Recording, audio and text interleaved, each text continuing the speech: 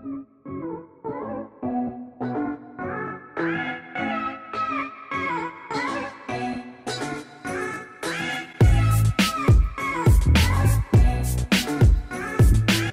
y'all, and welcome back to my channel, and welcome to another video. So today I will be going over my Brazza wallet, how I've been using it, kind of do a little updated review, and then share how I'm using it for budgeting. So as y'all know, if you've seen my previous videos, I've tried different planners in this.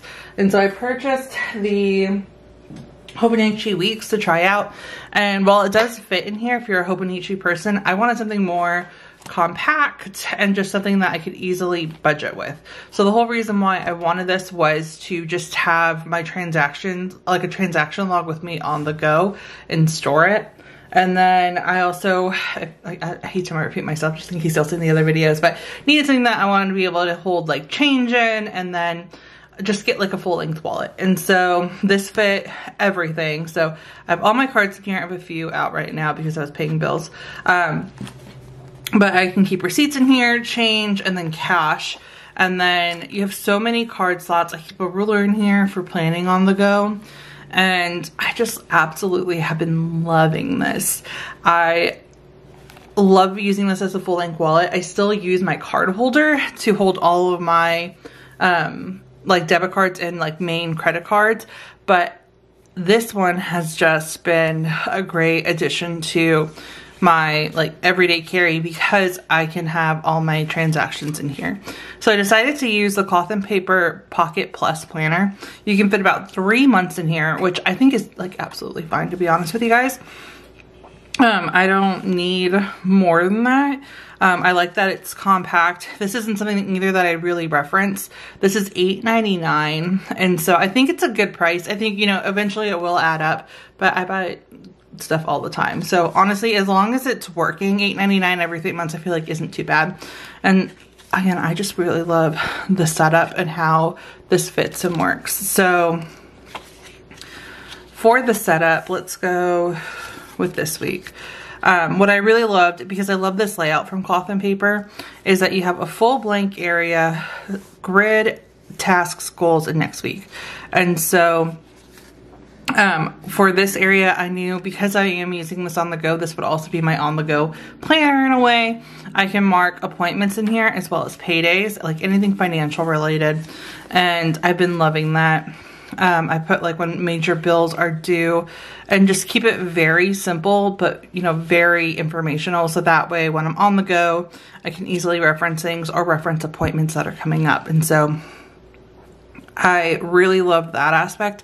And then it's also just been great to have the dot grid for transactions. And so every day if I spend something, I will come in, even if it's online or in person, I'll come in and put this in here. There are days, of course, where I miss. And so like you might see my planners where I put like budget check-in, and that's when I'll just go in and recap all my expenses so I know what balance I have.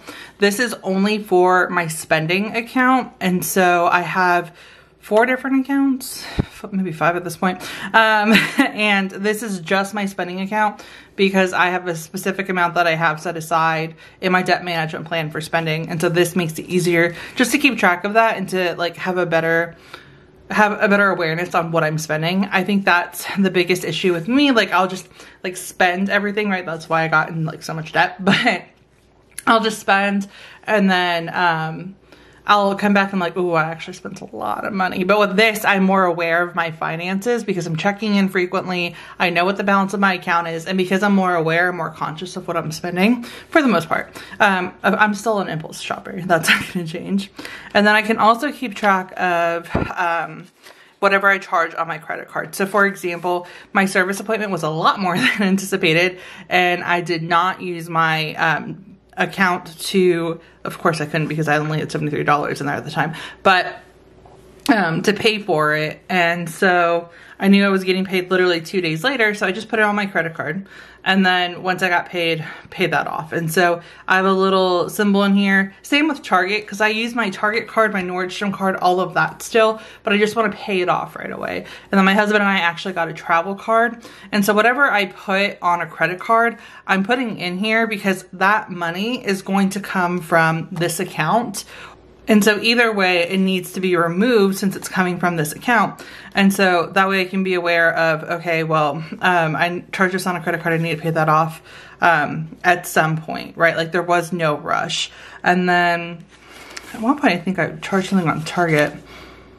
Maybe not. I think I was going to go to Target and start it with that, but I didn't. But yeah, anything that I charge on a credit card, I'll just put credit next to it, and that way I know I have to pay it with my account, and that way too I can still take it out of my finances right away instead of just letting the credit card like pile up again. And so I really like doing this for that reason, because I think, again, it's just one of those things that helps me realize, okay, I actually owe money and it's not something that I'm gonna pay later. I need to take it out right now. And this transaction log works perfectly. I wanna do like a no spend March, and I'm actually filming this on March 1st. I have like videos scheduled like a week out, so I know this is gonna be like a little bit behind.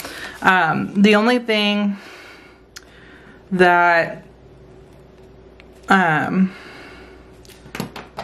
can't talk right at the same time, that I am going to purchase is furniture from IKEA.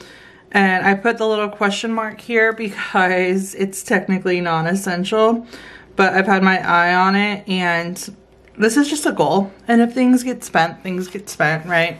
But for March, I want to do no non-essential spending because I've purchased so much stuff. And again, focusing on debt payoff. So I want to do no non-essential spending. I'll break it one day next week when I go to IKEA and I want to get something for my bags, like a better display / storage unit, and it's gonna be, I think, less than $200. So it's not too bad. And honestly, if that's the only thing I purchased, then it's fine. But yeah, this is the setup. And again, I'm really loving this. This is something that I wanted to put in my Hobonichi weeks when I was trying to use the Hobonichi weeks. What appealed to me was that it was like a full year and not just 3 months. So it was $20 and I was set. This will come out to be, you know, a little bit double that because it's $8.99, and for a full year you have to get 4. But again, I just love this setup, and it's really been helpful with keeping money in my account. So the $9 to me is worth it. And I just love how like compact it is. Like, I just think it's the perfect planner for me in this setup, and I've just loved using it. So if something else comes up that I want to try, of course I'll try it, but this has been working great and I really just have been loving it. So yeah, that is the setup, and then a little overview of how I budget in here with my transactions. If y'all have any questions, please feel free to let me know. Other than that, that is going to be it for this video. Thank you guys so much for watching.